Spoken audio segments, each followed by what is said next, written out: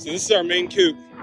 We only move this about 3-4 times a year. It's kind of a full ordeal when we move it. But the problem is there's a lot of dirt underneath because the chickens will take out all of that dirt over time. So what we love to do is move chickens to fresh grass as much as possible.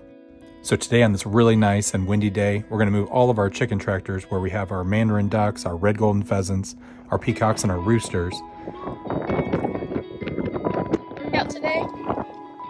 There's just not a lot of fresh green grass because it's winter, but at least it gets them out of the dirt, gets them to a new spot to enjoy and scratch on fresh ground.